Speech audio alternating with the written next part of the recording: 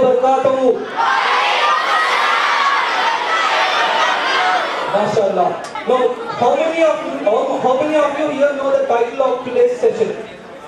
What is the title of today's session? How many of you know here, children? You have come all the way here. How many of you know the title? You know what the title of today's session is? What is the title of today's session? Unleashing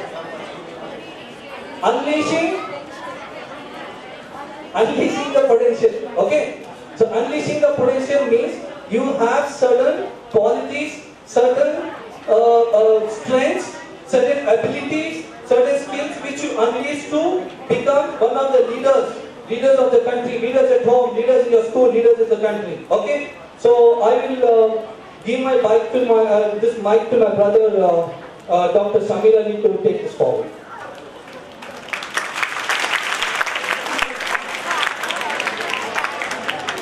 نحمده ونصلي على رسوله أما بعد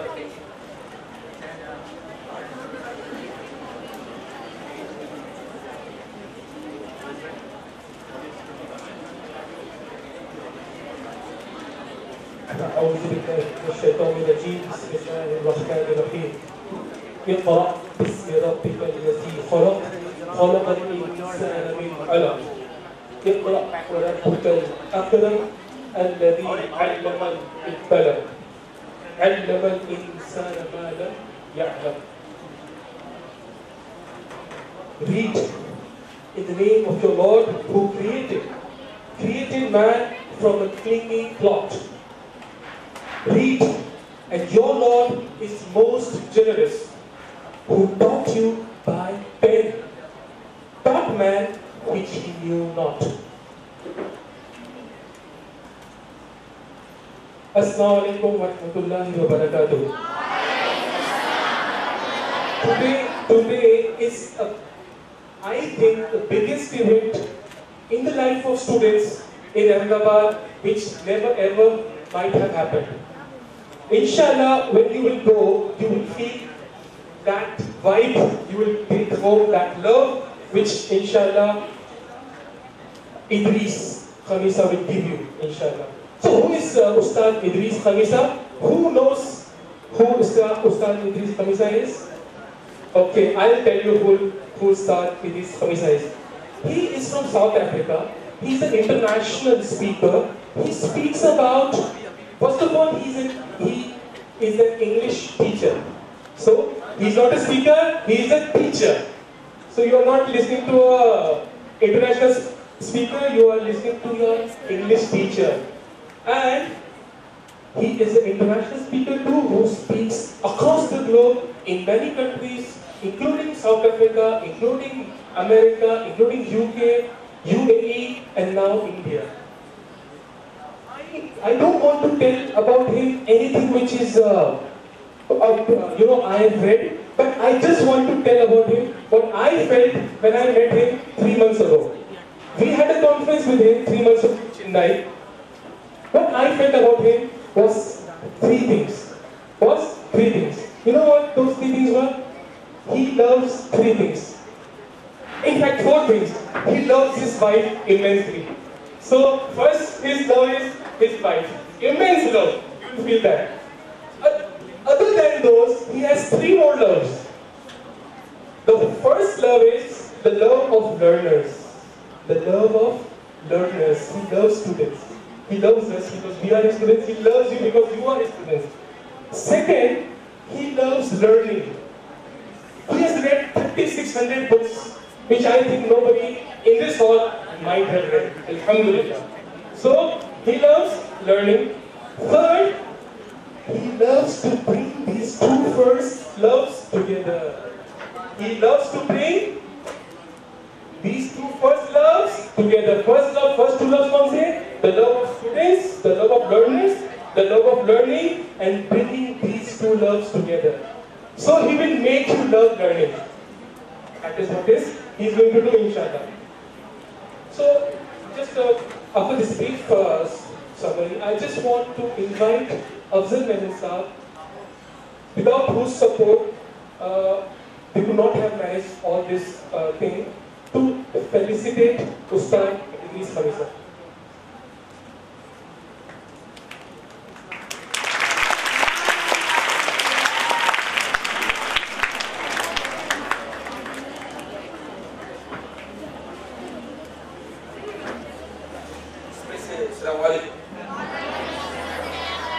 हमारे बहुत सारे students ऐसे होंगे कि जो English नहीं समझ पा रहे होंगे और वो सोच रहे होंगे कि ये प्रोग्राम जो है ये तो इंग्लिश वालों के लिए हो रहा है, लेकिन हम लोग ने कुछ इसमें उन बच्चों के लिए भी इंतजाम किया है जो इंग्लिश नहीं समझ पा रहे हैं, तो कुछ बीच में थोड़ा बहुत ट्रांसलेशन करवा देंगे नहीं चाहते कि नहीं?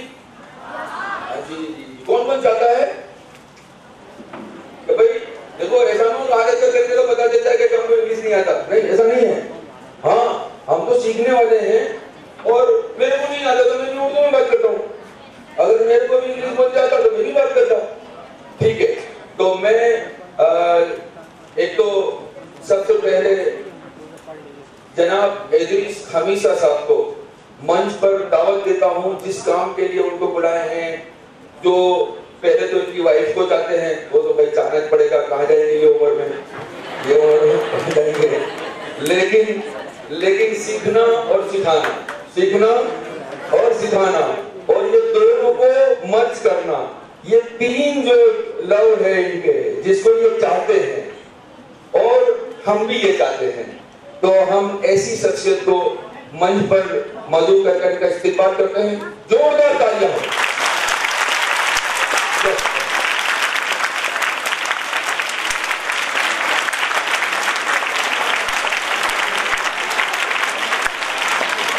जनाब एडरीस खमीसा साहब, welcome.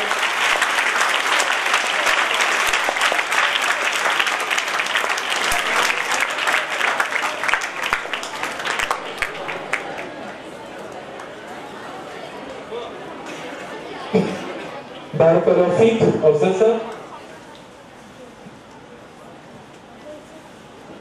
Now I invite Ovis Sariswala sir to felicitate our president, Zakir Ahmed Saab, who has organized whole of this event with the help of our sponsors locally, but the fee, which is the Federation of Islamic Educational Institutes, has organized and has brought Edris Khamissa to India, alhamdulillah. So I hand over the mic to Ovis Sariswala Saab so that he can call upon Zakir Saab and all of the sponsors on the stage and felicitate them. Assalamualaikum. This event was possible because of support of many of us, and special thanks to Brother Zakir.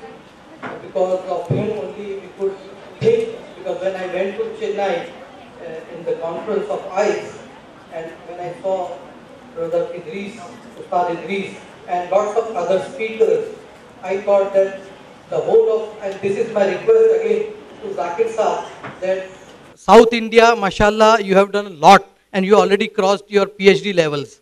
But we are still into primary section. And it is a very great, and you have seen that even Gujarati medium students want to hear, although they may not understand everything. So it is a very great need to sacrifice now venues of South India and to give more venues to North India, so that educational revolution occurs in this part of the country also. So first and foremost, I would thank him. And there were some sponsors who were instrumental in gathering all the required help. And for that, lots of sponsors are not here. But one of the sponsors, Mr. Aslam Kagdi Saab, he is from Hawa Engineers Limited. He is here, and I would call upon Zakir Saab to facilitate him on behalf of FII. Please, Aslam bhai.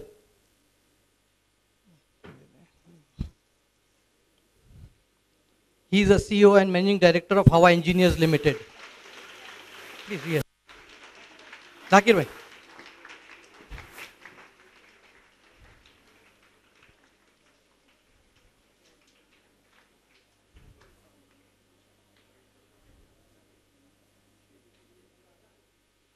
And our Afzal sir, Afzal Memon Saab, he is also CEO of Gujarat Sarvajanik founder trustee, and his firm, Memon Brothers, is also one of the sponsors. Afzal bhai.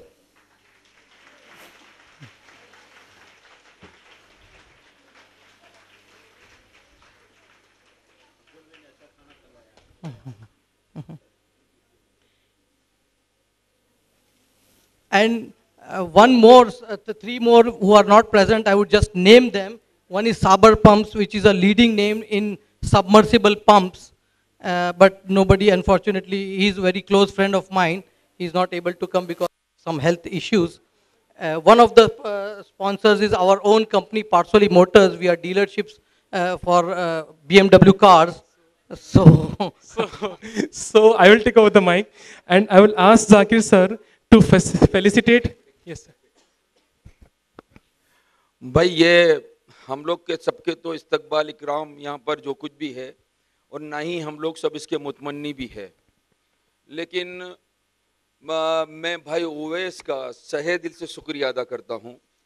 ये जो कुछ भी है आज, इसने दिन रात अनथक मेहनत की है और हम इसके लिए इनको जितनी दुआएं दे सकते हो इतनी कम है, क्योंकि जो कुढ़न और जो फिक्र और जो इसको अभी इन्होंने ओढ़ना बिछाना बनाया है, मैं इनको सलाम करता हूं। और यही स्ट्रेंथ के साथ में, यही फिक्र के साथ में और इसी जज्बे के साथ में ये इसी तरह से हम लोग को भी मोटिवेट करते रहें और हमको भी यानी हिला, क्योंकि हमारे भाई उवैस का फ़ोन आता है ना, थोड़ी देर तो हम भी थोड़ी धड़कन हमारी तेज होती है। तो ये आज का जो प्रोग्राम है, आज का और कल का, ये जो कुछ भी, ये करने धरने वाली जात तो अल्लाह ही की है, लेकिन हमारे भाई उवैस इसके अंदर जो है मेन रोल में है। हम इसका तालियों से खूब इस्तकबाल करें।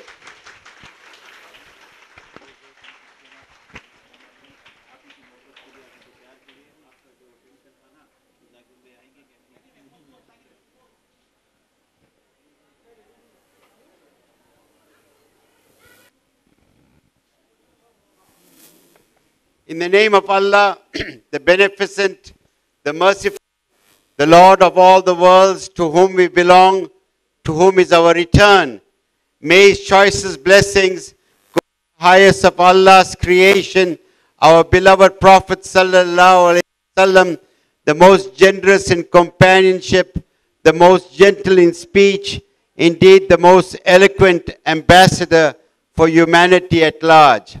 Assalamu alaikum wa rahmatullahi wa barakatuh.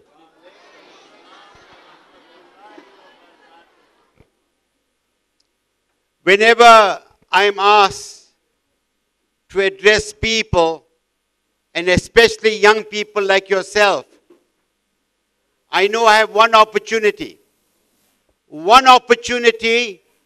to share with you one opportunity to share with you the fact that I want none of you, because you are my sons and daughters, I want none of you ever in your life to make those mistakes that damn you forever.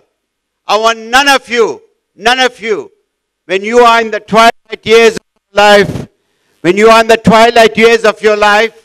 that what happens when you are sitting back at home, tears are flowing, you have regrets. And I want you to understand this, that today, this day can be a turning point in your life. Today, something could happen to you, inshallah, that when you look back, when you say to yourself, I feel hopeful, I'm excited about my life, I will never ever be a spectator once again. And this is a point. I travel throughout the world. I've conducted workshops in 24 plus countries. And the biggest crowd I addressed was over 10,000 people in one hall. Why am I sharing this with you? I'm not sharing this with you so that you say, wow, what a man, how brilliant he is. No, I'm saying this to you And I want each one of you to understand, you are young, you are energetic, you must be positive. I remember, and I'll share this with all of you, whenever you look at any person that is enjoying any kind of success, you assume that he had it easy. You think, no, maybe he came from a wealthy home. Maybe things were worked out well for him. But if you sit him down, if you chat with him, and suddenly you realize, aha, there was a time when he almost gave up on life. There was a time he even questioned if there is an Allah. And the same person, when he found Allah, when he found purpose in his life, slowly, very slowly, he began to pick up the pieces. Slowly, very slowly, he began to pick up the pieces. And you know what? You know what? I say this. In my experience, 80% of our homes are sad places. In my experience, 4 out of 5 people that you meet have some issue, some concern, some anxiety. And you know what? Life, suddenly you are sitting here. I look at you, I look at myself. It seemed the other day. And now, here am I. Still optimistic. Still believe that we can do some things. So, I want all of you to stand up. All of you to stand up, please. I want you to repeat after me. And I mean it. I mean it. With Allah's blessing, if you open your heart, if you focus, you open your heart and say that today, inshallah, I'm going to change. Today, I'm going to change. I'm going to be a leader. When I go back home, my mom and dad will tell me, there's something different about you, son or daughter. I will make sure every day I would live with a purpose. Every day I will bring joy to others and pain to no one. When I walk down the street, people are going to say, wow, what a man. Wow. Look at the sister. She's walking with dignity. My mind will be positive. I'll think good about people. I'll pray for humanity. I will not be like what one person said. That man has learned to fly like a bird in the sky, swim like a fish in the sea, but he cannot walk like a human being on this earth. I appreciate the value of time. Before I know it, I'll be an old man. You may sit down.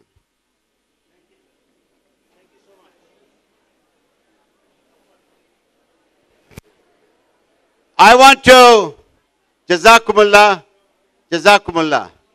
I want to just ask you a question. I want to ask you a question. And please raise your hands. How many of you hugged your mommy and daddy this morning? You gave them a hug. How many of you hugged your mommy and told mommy, I love you, ma. I love you, daddy. How many of you did that? None of you? Only one person?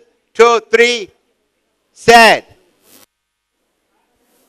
Sad. Okay, I'll tell you something. I'll tell you something. And I want you to understand this.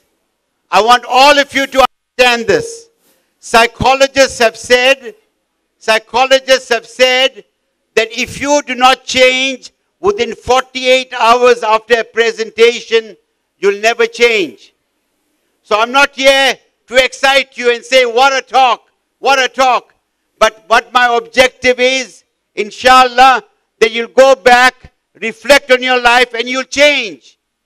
So psychologists have said, if you have not changed within 48 hours after a presentation, it's unlikely to change.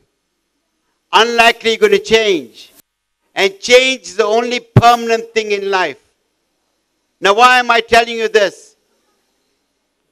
My mom and dad are with Allah. May Allah grant them the high status in Jannah. But I can tell you one thing. I've learned painfully that the whole of humanity can never take their place. The whole of humanity can be the most pious, wonderful people in the world. They can never replace your parents. Now I'm going to just share with you 3 incidents. And I want you to understand this. I want you to understand this. Firstly, when you go for a funeral, you might see 2 sons, both of them crying. It's okay. Both of them crying. One more emotional than the other. The one that is crying, but not as emotional as the other, he is thankful to God Almighty, to Allah, that he had such a wonderful father. And he prays that God forgives the father and grants him the highest status in Jannah. And he's thankful that he was with his father. In fact, he was there when his father was dying. He knew that his father loved him and he loved the father. But there is the other son, you see, or the daughter, who is crying much more profusely, hysterical, emotional. But her tears and his tears are tears of regret. You understand what I'm saying to you? Tears of regret. So, I'll tell you why I want you to hug mommy and daddy. And are you going to do this, inshallah? Right. I love you all for the sake of Allah. And say after me, I will hug my mom and dad. Say. Now, you may be wondering, the topic is unleashing your potential. Right? The topic is unleashing your potential. If you truly understand the meaning of that word, unleashing your potential, it's also unleash your potential to love other people, to care for other people, to also unleash your potential intellectually, spiritually, in all aspects of your life. How can you unleash your potential when you cause hurt to your parents? You can never unleash your potential. Now let me tell you something. Many years ago, there was a teacher who just qualified. Qualified as a teacher. He qualified as a teacher and he was very nervous. He was very nervous whether his pupils would listen to him. He was very nervous whether his pupils would listen to him. And this story I'm sharing with you was for me a turning point in my relationship with my father and my mother. So this teacher went to school. And in the school, there were boys and girls in the classroom. And the boys were inattentive. They were showing no interest. But there was one girl in the class that was showing an interest. She participated. She was a very bright girl. She had everything going for her. But 3 weeks went by. In the second term, she hadn't come back to school. So he asked the registrar, he said, where is this girl? He said, haven't you heard? She had committed suicide. He said, I'll never rest until I find out what happened. Because a good teacher knows the background of his children. A good teacher understands what is it that motivates them. A good teacher has a profound understanding that every child is different and there is a different way in which I can unleash the potential or connect with them. Hey, he went there. He said, I will not rest until I find out why she did what she did. So he went to the girl's house. He met the father. He met the mother. Both of them were loving, but none of them ever expressed the love for the child or hugged the child. So he began to teach his pupils how to show love to the family. And this was for me a turning point. It influenced me. And one father was recounting the story. He said, as I am sitting here on this chair, my son came to me and he said to me, Daddy, would you please stand up? I was taken aback by his request. I stood up. My son hugged me and told me, Daddy, I love you. I began to cry. I never felt like this ever before. And I was quite surprised he told me this. Then I asked him, my beloved son, why are you telling me this now? My son replied, must I tell you when you are dead? Must I tell you when you are dead? I immediately phoned my father. And I told him the same thing. He asked me the same thing. And I also told him, must I tell you when you are dead? From that moment, every time I used to see my father, meet him, even if I was coming here, if I saw my father in the corner, I would have gone to him and hugged him. So would you hug your parents? Yeah, would you hug your parents? Say yes. Say, I like it.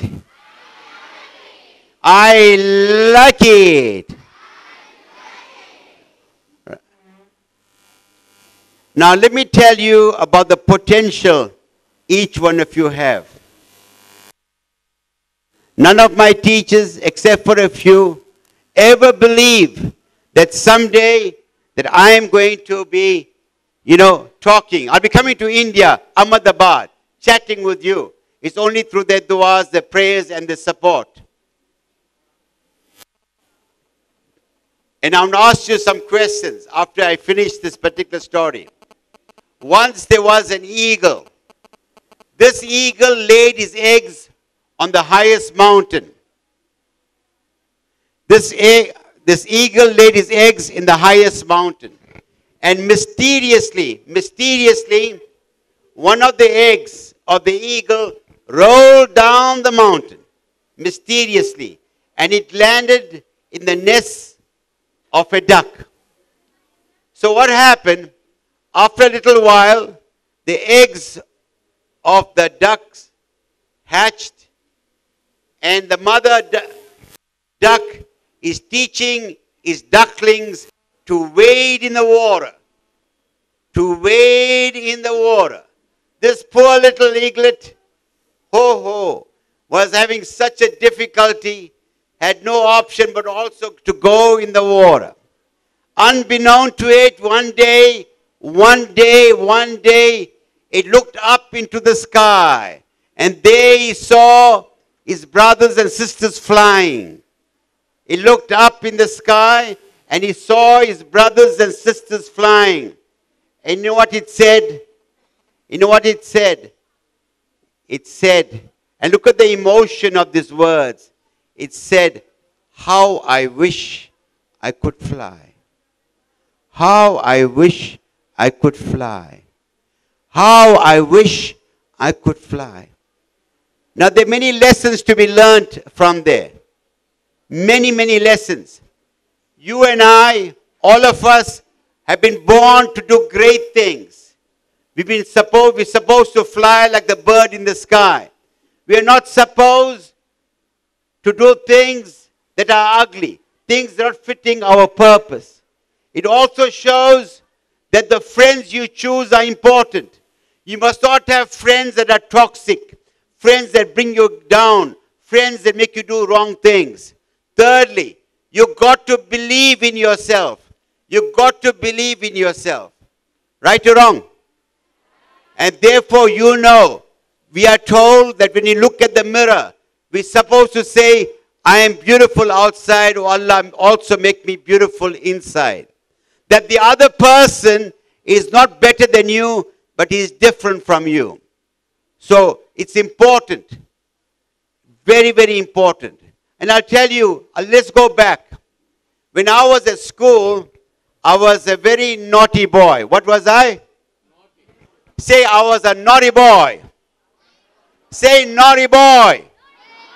Say, naughty boy. Shoo. So I was a naughty boy. So anyway, many of my teachers never gave me hope. I was around 14 years old. And my teacher had the habit of reading our essays. At that time, English wasn't so good. In fact, it was pretty weak. And they used to laugh at my mistakes. You know, the pupils, the teacher, and I also used to laugh, pretending, you know, it's okay. And I used to laugh. So funny, sir.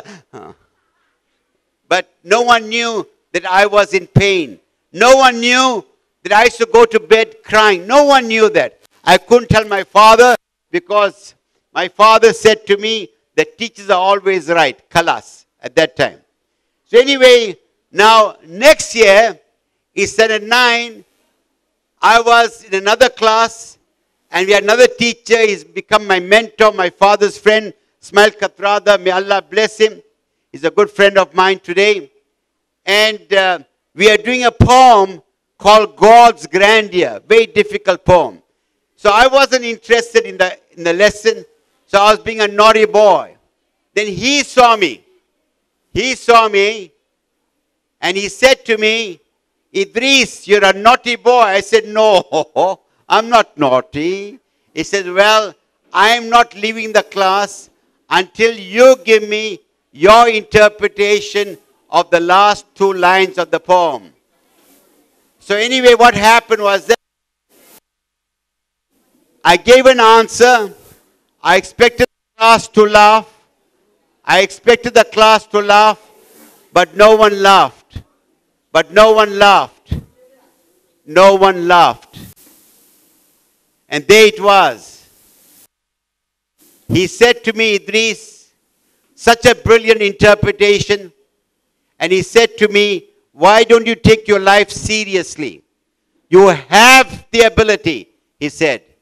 You have the ability. Take your life seriously. He went next door. He told my cousin next door, he said, your cousin Edris is a bright boy. And he gave such a brilliant interpretation. There it was.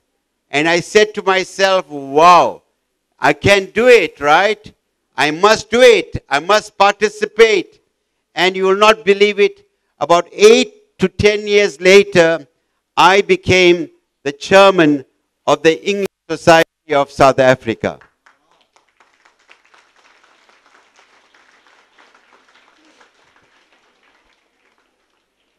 Because there was a teacher that believed in me and I believed in myself. That was a turning point.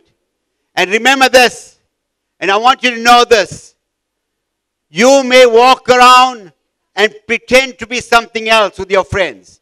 You may walk around as if everything is fine. You may walk around as if you're a wonderful human being. You may walk around as if you're a secure person. You may walk around as if you're optimistic. You may walk around like, you know, look at me, man, I'm cool. You know what I mean? Look at my style of walking. I'm cool, right?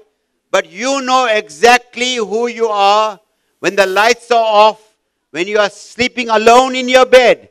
You know exactly who you are. And that's an important thing. You should know exactly who you are. So you are capable of doing great things. You see, one of the things that you got to bear in mind you got to bear in mind, I don't want any one of you that when you are 80, 90, 70 years old, you're unwell, you are lying in the bed, and you look back at your life and you say to yourself, I had so many opportunities to change. I had so many opportunities to do great things, but I allowed other people to bring me down. I have allowed other people to bring me down. So inshallah, will you do that, right? So the first thing is this, that you got to believe in yourself. You got to realize that you have the potential. Hey? You like that eagle. You have tremendous potential. Right? In the introduction, it was said, and I've got over 3,500 books at home. 3,500 books. Now, I want you to think about, why should you read? Why should you read? And give me 10 benefits of reading. So what I want to do is this, because it's been difficult to have a workshop here, I want you to talk to your immediate neighbor. Your immediate neighbor, and you'll share what are the benefits of reading. Will you do that? Right? I'm giving you 5 minutes. Talk to your neighbor. Don't walk around. Don't turn around. Your neighbor is the one next to you. If you're sitting alone, then you speak to your split personality. Right? So speak to your neighbor and share with them what are the benefits of reading. Okay? Start now. You know what I asked you to do? You all understand? You understand? You understand? You understand? You understand? You do? Right. 5 benefits of reading. Right? Okay, you got 4.5 minutes more.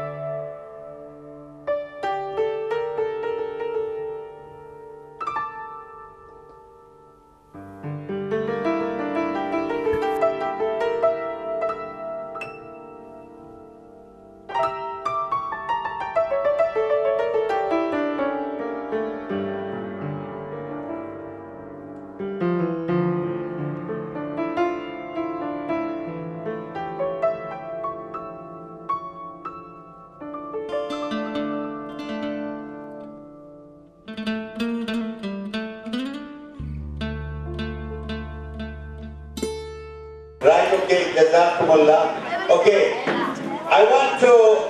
I would share with you, and I'm sure you also have reasons. You can give thousands of reasons why what you can benefit from reading. Now let me tell you this, and before I start off, how many of you love reading? Alhamdulillah. Reading. Beautiful. Say beautiful. Beautiful. Right. Now let me share with you maybe 10 benefits of reading. 10 benefits. Right. Reading is like a portable universe. You can take it to any part of the world. Reading improves the word to use, your linguistic competence. It helps you in your speech. Reading makes you a good storyteller, a good conversationalist. Reading makes you into an interesting human being. Reading makes you insightful.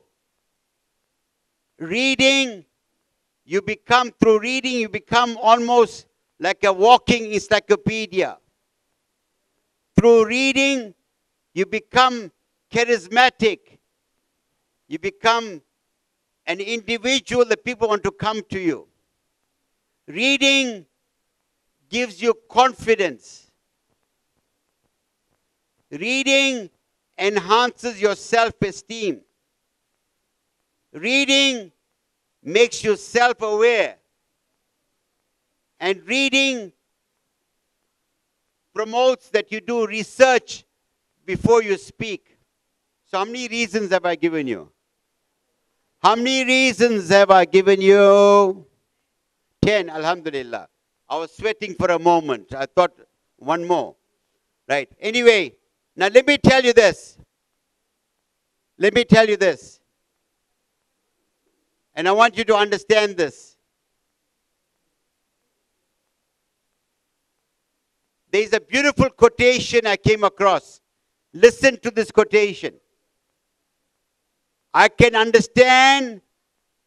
Right. I want you to repeat after me. Say, I can understand when a child is afraid of the dark. But I cannot forgive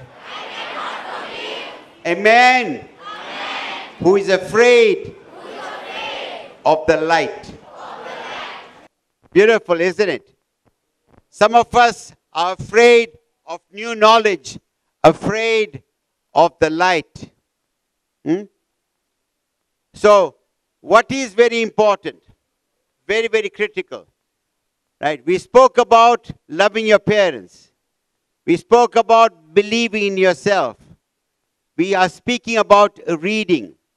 And let me tell you, some of the most dynamic leaders are good readers. Remember that. Some of the most dynamic leaders are good readers. Okay. Right. The next thing I want to talk to you about is the following. Right. Thank you very much. Yeah. I'm so glad that this boy is in the corner. So anyway, talking now about friends. But before I do that, I would want to give a gift. I don't have it here, but I want to give. I've written a number of books. The two titles are, the one book I've written is The Art of Public Speaking from an Islamic Perspective, and the other one, The Joys of Public Speaking. It's for everyone. So the first five people who asked me a question, right? That group, they're talking, that's good. I would give you a copy of the book. Even if I don't have it, God is a witness, Allah is a witness, I'll send it to you, right? Okay. Who want to ask me any questions so far? Don't ask me what's my name, that's too difficult. Where I come from, that's even more difficult. As you heard of Nelson Mandela, right? You heard how he speaks. He would have said something like this: I want you to know, I'm very proud of people in Ahmedabad. If I'm not around, I will send my representative, Edris Khamissa, to Ahmedabad. Right? So anyway, 5 questions. Who'll ask the question? Now, let me tell you, if you want to unleash your potential, you cannot sit back and ask nothing. And I just shared this with the people. I shared this with the teachers the other day. There was one man who won the Nobel Prize. Thank you very much, my boy. Thank you. Thank you. He won the Nobel Prize for physics. Nobel Prize for what? Physics. So they asked him, to whom do you attribute your success? He said, my mother. He said, your mother? How come? He said, a lot of mothers would ask their children every day after school, have you learned something today? But my mother had a different thing to ask me. She used to ask me, did you ask a good question today? Look at how powerful is that. Did you ask a good question today? I learned to ask good questions. I learned to be curious. I learned to interrogate. And because of that, I became a researcher. Asking good questions. Okay, asking good questions. So I want you to ask good questions. Remember this. You only fear God. Don't fear anyone else. You got to do it. I know I made many mistakes when I started speaking in public. Now I fear nobody. No one except God. I just go out and speak. Yes, come. So my name is Sahraj Sheikh, and I had this question. When you speak about motivation, ray of light of knowledge, sometimes in life it happens that because of daily schedule and everything, this motivation loses its light. So in day by day, for example, you give this motivational speech today. After a few days, it seems that that was true, but because of our daily life, this motivation tends to kill tends to kill. So what should we do in that case? It's a very, very good question. In fact, this is what you've got to understand. This is what you need to understand. Please, I would like someone to take his name down. I made a promise to him. I'll send him a copy of the book. You must arrange to get it from the organizers. Will you do that? Please. Now, let me explain this to you. The question he asked, yes, it's very well to motivate people. We all get excited, but once you get caught up in our daily routine, it's all lost, right or wrong. But that's the point, you see. Sometimes in life, it could be one word someone expressed that changes your life. Now, you got to understand that if you do not effect change in your life, be prepared to accept the consequences much later. When you are young and youthful, you feel nothing. You're young, you're smoking, you still got the energy. But as you grow older, you begin to feel the ill effects. You cannot turn it around. So you must say to yourself, are you prepared to accept those consequences? Then what you need to do, once you are motivated, you must reorganize your priorities. You must change, you must do a lifestyle audit. You got to make sure you have goals in your life. You understand what I'm saying to you? You have to do it. And remember, you'll enjoy the fruits of it much later in your life. It's important. It's very, very important. Otherwise, many of us lead very mechanical lives. Eat, sleep, work all the time without any purpose. And there are many people who lead lives like that. In fact, there are many people who go through life without unleashing any potential. They only use 5% of the brain, for example. Okay, you understand what I'm saying to you? So you got to take it seriously. You say, I have to, rain or sunshine. For example, you may not know this. When I'm in Durban, right, and even when I go out, I take my tackies with me. I run an average of 10 kilometers a day, every day, right? And I'm only 34 years old, right? So you know what I'm saying to you? So you got to take ownership. Lovely question. Next question.